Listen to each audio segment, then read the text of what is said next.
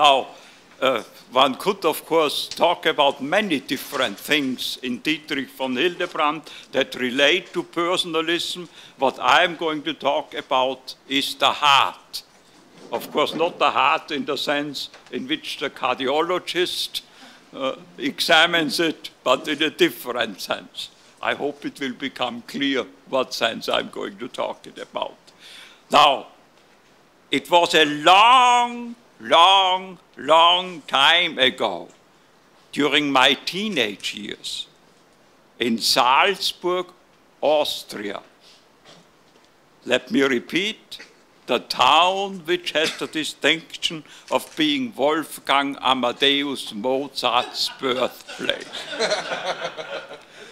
The family was sitting around the dining room table for what we call Mittagessen.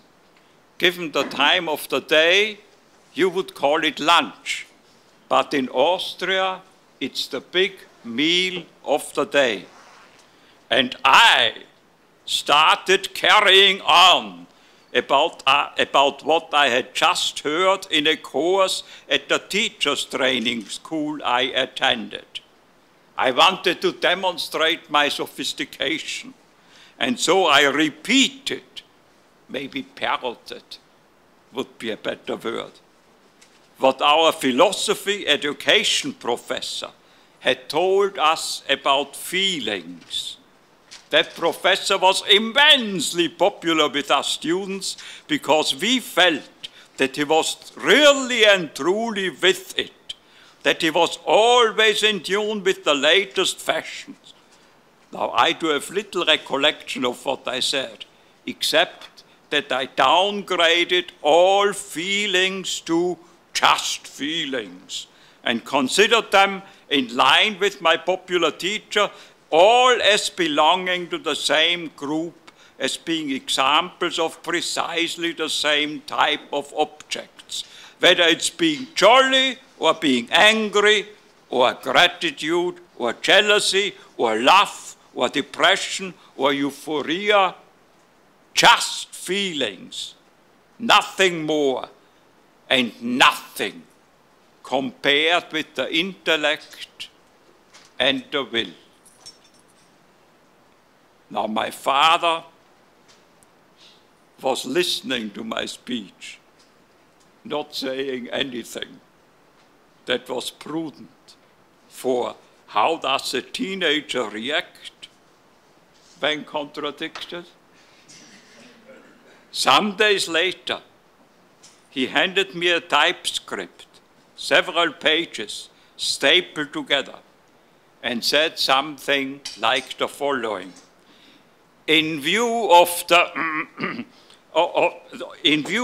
interesting things you said about feelings the other day, you probably would like to read this. Now, hardly anyone in this room probably remembers the ancient typewriters and the carbon copies one made with them. But that's the kind of copy I had in my hand. And giving the somewhat smudged shape of the letters, it must have been something like copy 7 or 8. The typescript was about 10 pages. It was by a certain Dietrich von Hildebrand, someone I have never heard about. It was entitled Die geistigen Formen der Affektivität, the spiritual forms of affectivity. Now, since even at that point, my father had said absolutely nothing that sounded even only remotely critical of the manner in which I had carried on a couple of days earlier, I actually read those pages. And then I read them again, and again, and again. What I experienced reading them, I can explain only in words I've heard others use when describing their first encounter with von Hildebrand's thinking. It was for my mind like a cataract operation is for one's eyes. Suddenly, I realized that what counts is not joining words together so that they form a meaningful sequence and sound impressive, avant-garde, different from what common folks believe, forward-looking, progressive, etc., etc., etc. What counts is that one actually sees, understands the objects that exist independently of one's mind.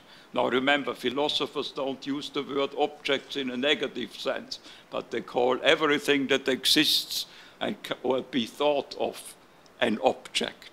Okay?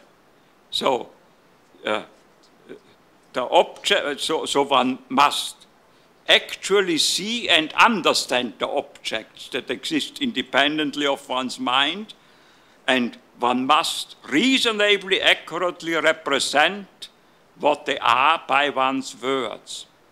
It is not even enough for one's statements to be consistent. Important as consistency is, of course, but one could very well be consistently mistaken. It's a good possibility.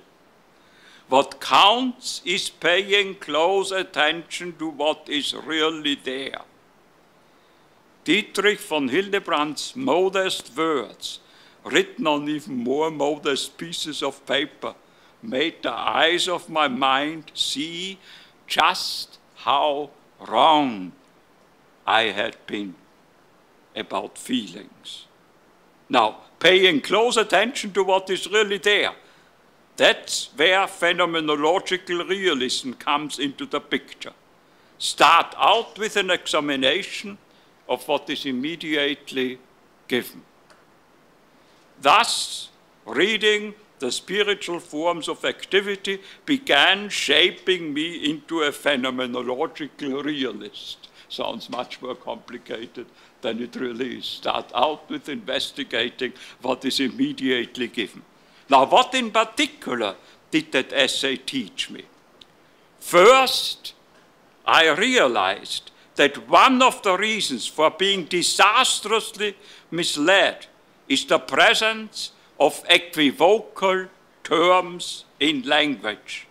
Terms used to designate a variety of objects that are similar in some respects, but often only superficially so, because of being fundamentally different from each other.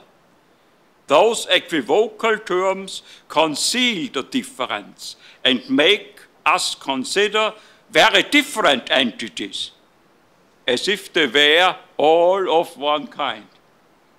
Now, one of those dangerous terms is feelings. In German, Gefühle. Von Hildebrand pointed out that the word is used for at least 3 different types of entities. The first he termed bodily feelings.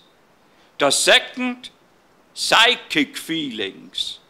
And the third, affective responses. Now, psychic, of course, has nothing to do with extrasensory perception or someone consulting a medium in that concept. No, Uri Geller, he can stay away. Uri Geller doesn't need to apply, but it means pertaining to the soul. Now, so what are those 3 entities, according to von Hildebrand?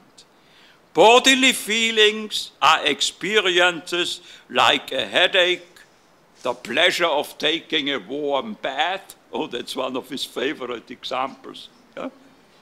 Or being tired. They are conscious states which characteristically involve an awareness of one's body.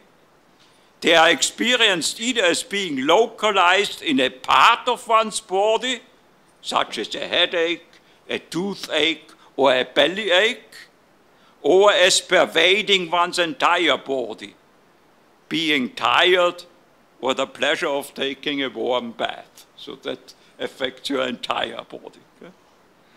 The experience of one's body connected with them makes them different from psychic feelings, such as a bad mood or a state of depression, a state of euphoria, or the jolliness accompanying being tipsy.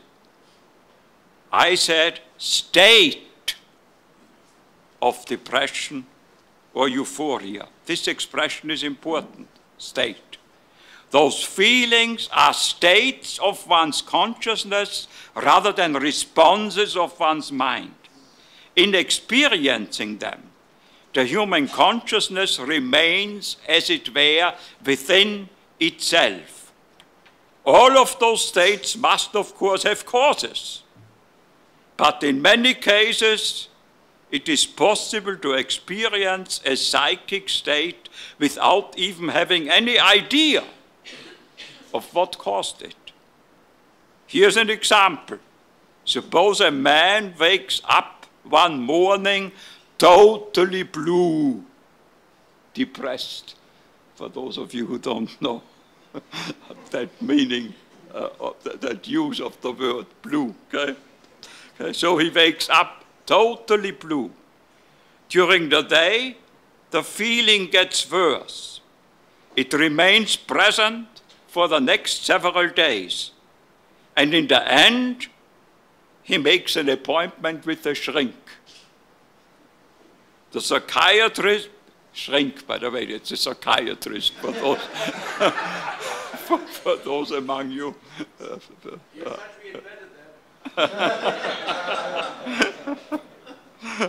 Okay, so he makes an appointment with a shrink. And the psychiatrist begins with asking what medication the blue man is on. And he starts listing them, and at one point the shrink exclaims, "Hold it right there! Did you say phacomacrodemium?" "Yes," the blue man answered. And the psychiatrist says, "Likely that's the culprit. Severe depression is one of the many possible side effects of that drug. Ask your physician to prescribe phacomicrodemium instead. That might be better for you." Now, this example makes clear that although each and every psychic state must have a cause, there is no meaningful or intelligible relationship between the experience and what brings it about. This can go so far, as in the example I just gave, that at first one doesn't even know what the experience's cause is. Now, this last point shows that psychic states are separated by a veritable abyss from what von Hildebrand calls affective responses.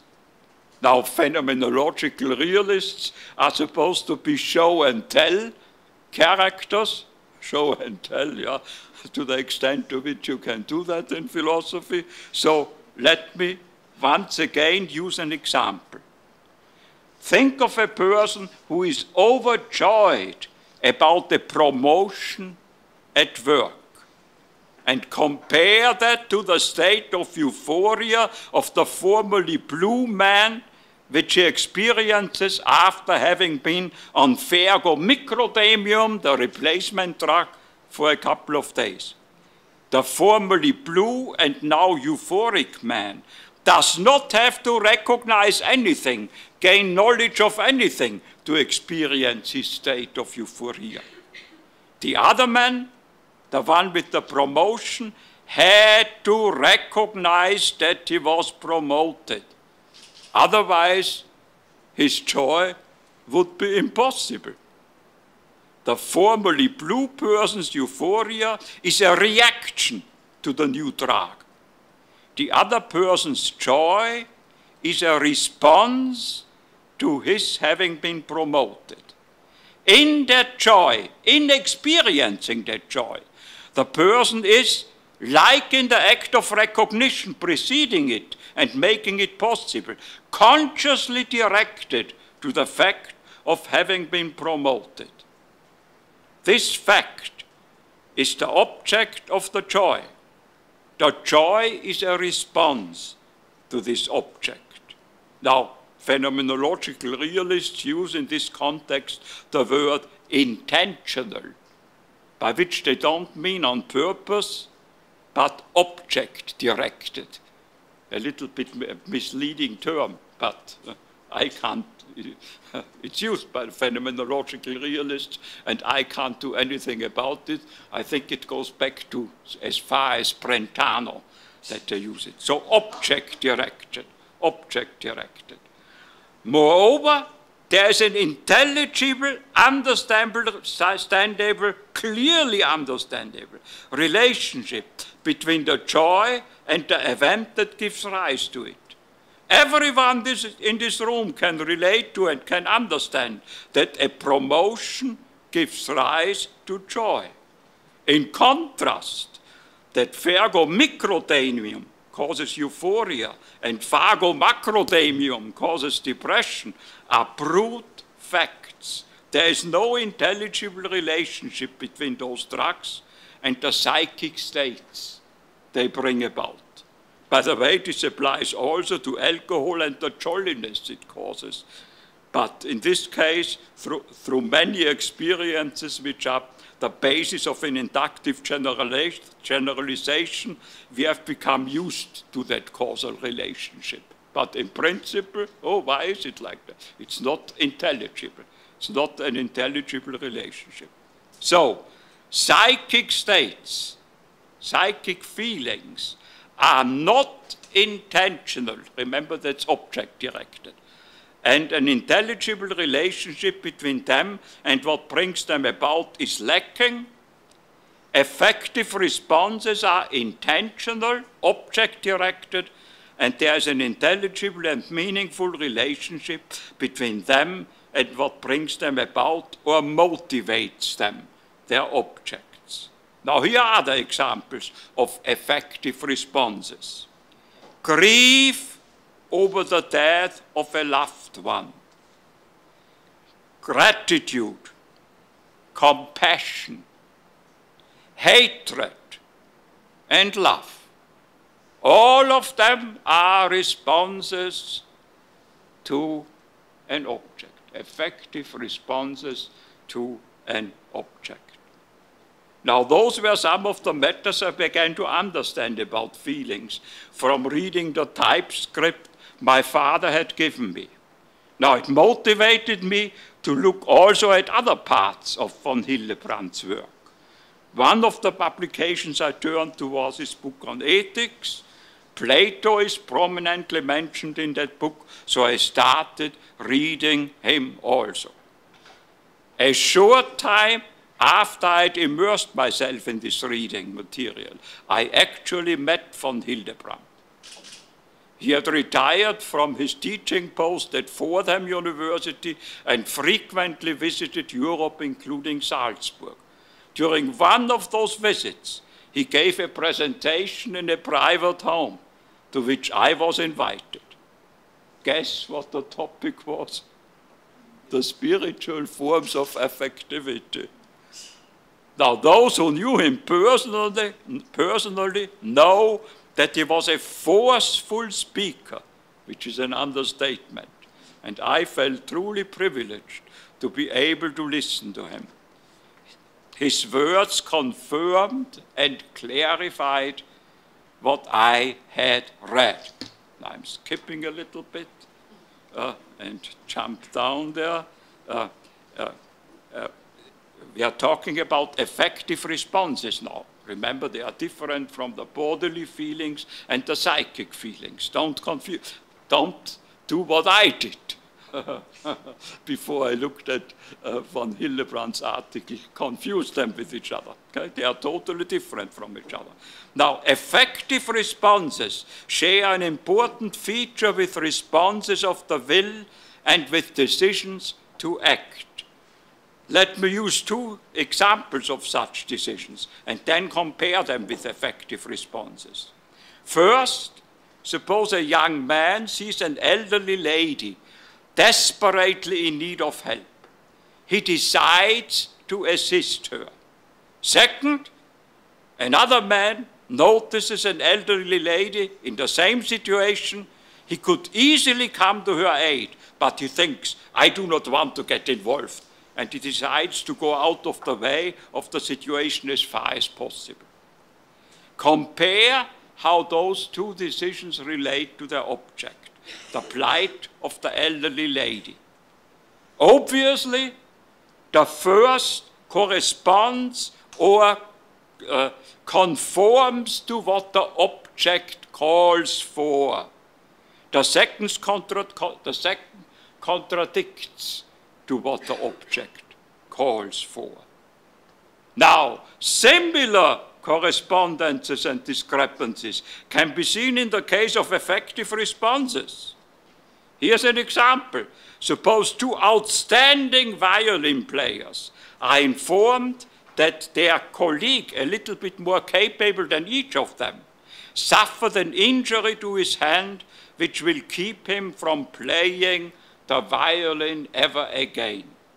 The first player responds with sorrow about the event and with compassion for the injured colleague. The second, while pretending to be sad about what he has learned, responds with being pleased to know and thinking, serves him right, he will never again beat me in a violin competition. Now, quite obviously, his response is contrary to what the object responded to calls for.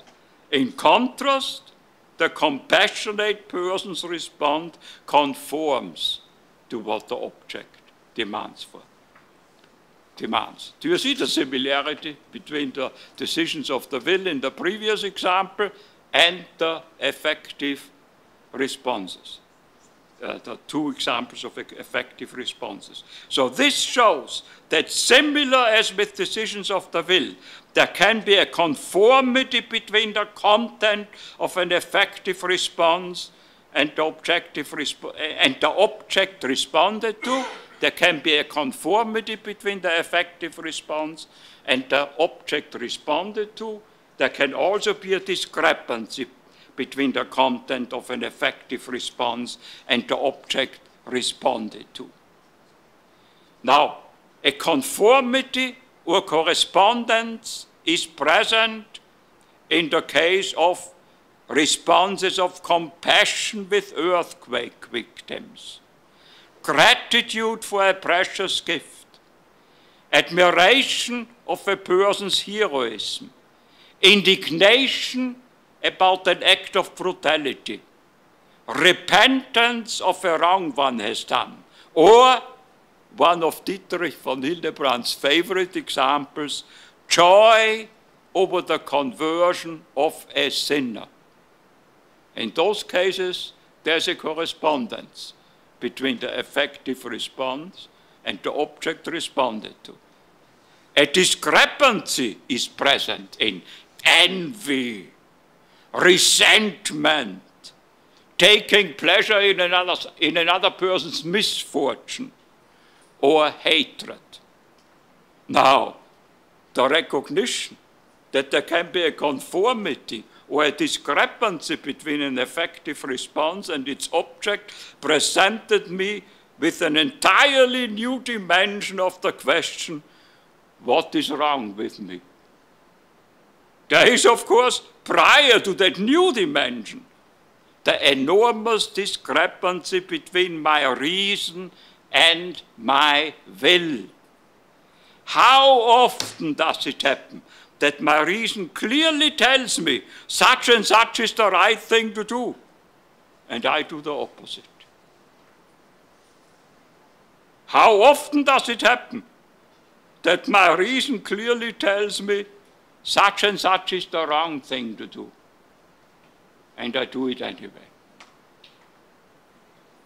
Now, but when considering the center within myself from which my effective responses arise, my heart, an enormous discrepancy between my reason and that center becomes obvious.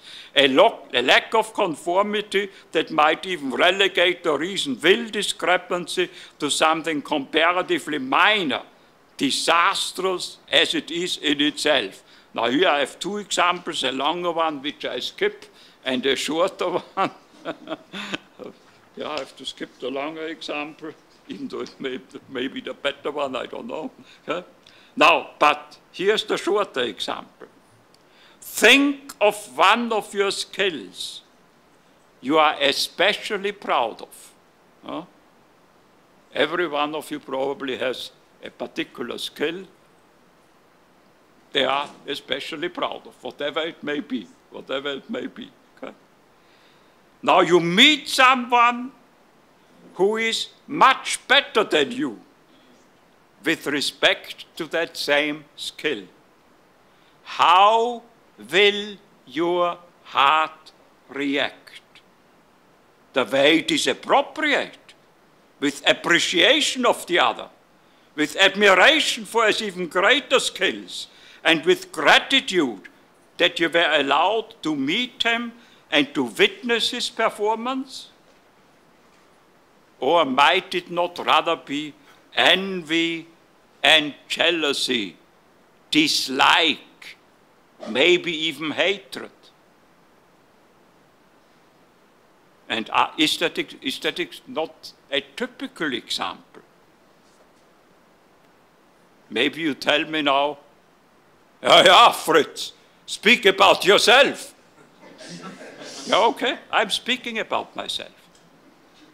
But if you exempt yourself from what I just said, do you know what I'm going to tell you?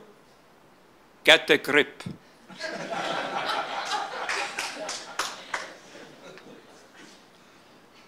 So, is that example not typical? Does it not show that the connection between our heart and what reason presents to us is out of whack?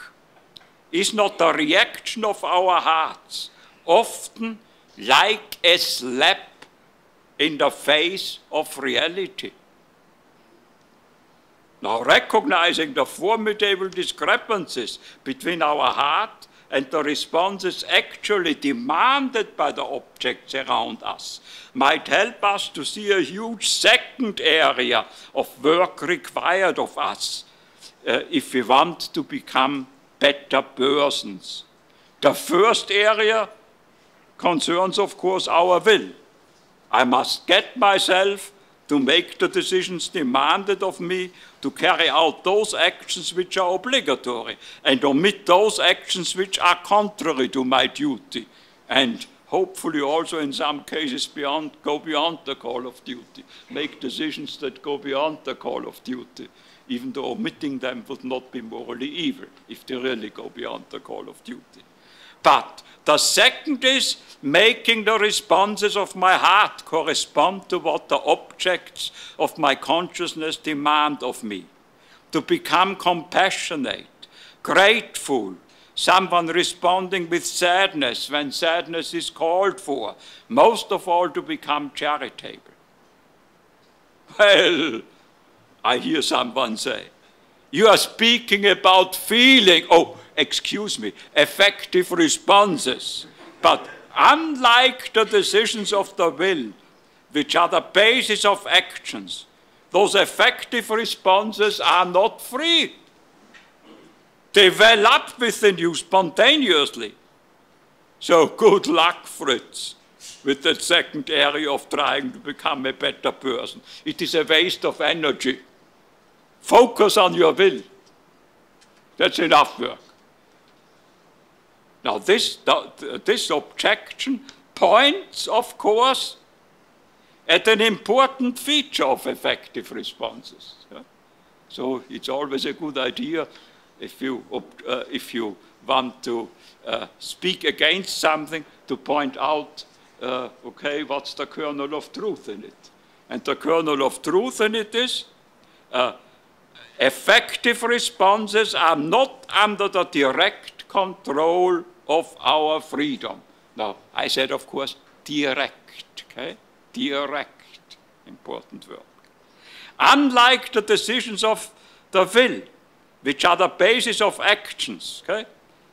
I cannot bring about compassion, love, enthusiasm, or admiration simply through free decisions. If inappropriate affective responses are present in me, such as malicious pleasure, disappointment over something I should feel positive about, or intense dislike of someone else, I cannot make those affective responses go away simply by yelling at them, "Be gone!" This does not mean, however, that my freedom is totally powerless with regard to those responses. My heart, while not directly accessible to my free decisions, is indirectly under its influence. With regard to changing the human heart, a long, slow, involved process lasting a lifetime. The first step is to occur even prior to making any free decisions concerning effective responses. It consists in trying to recognize as clearly as possible how deficient my heart is, how many inappropriate responses dwell in it, and how cold and indifferent it often is when it should respond with intensity. But second, there is what von Hildebrand calls cooperative freedom.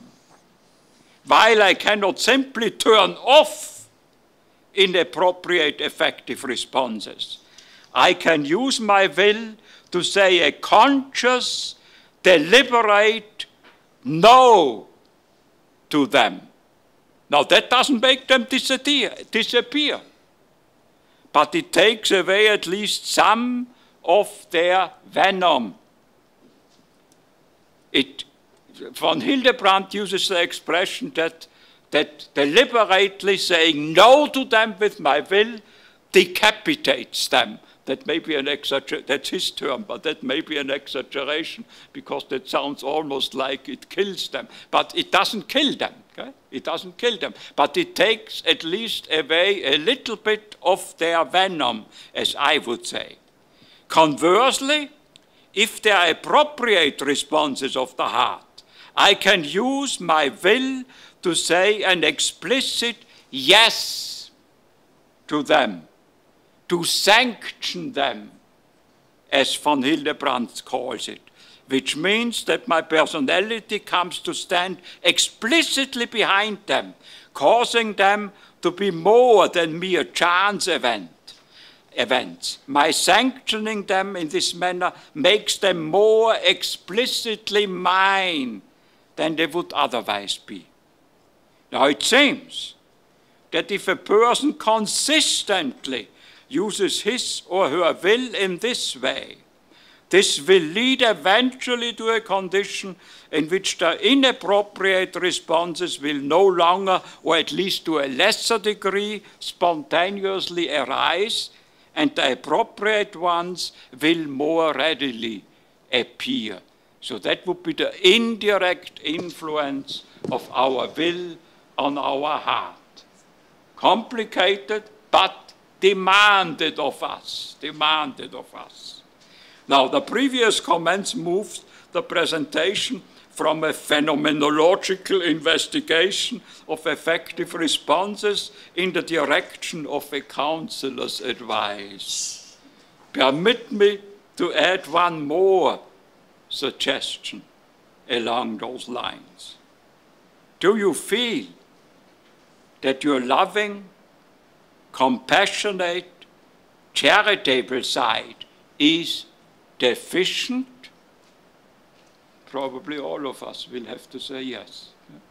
Again, speak for myself. Yeah, sure. But remember what I said before. Okay? Now if you feel that your loving, compassionate, charitable side is deficient, keep asking yourself, how would a loving, compassionate, charitable person act in such and such a situation, in situations in which I often find myself? Now that's not difficult to recognize. It's quite easy to recognize. Now then, decide to act in that manner. Actions are, after all, under the direct control of your will. Simply act like a loving, compassionate, charitable person would act. If you do this over a prolonged period of time, then maybe, just maybe, your heart will slowly limp after your will, and love, compassion, and charity actually might begin dwelling in you.